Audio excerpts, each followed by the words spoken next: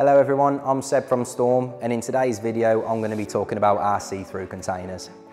Designed around recycling in flats, we've put up the panels up to three, you can have up to 3 panels with the viewing window to make sure that it promotes recycling and what should be going in that container is the right material.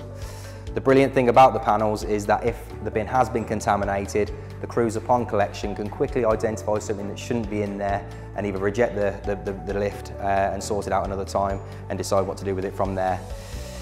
The way in which we've strengthened the container is by putting up to 3mm thick polycarbonate panels in the bin. It's the same stuff they use for police riot shields, and in the 4 or 5 years we've had these in circulation, we haven't had one damaged or broken via that way since they've been available to the market.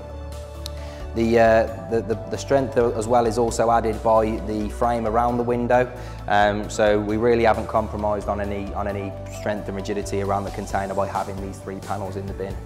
And the way in which it's fitted on the inside of the bin is bolted as opposed to being taped or anything like that.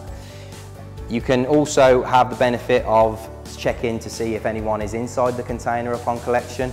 Again, it's the sad reality of today, but it does happen. And again, by having this amount of viewing space on the bin, you can quickly see if someone's got unauthorised access to the bin and avoid something tragic happening. So if you did want to chat to one of our account managers about trialling this style of container or speaking to them further about it, then please get in touch with Storm now. Thanks for watching. Thanks.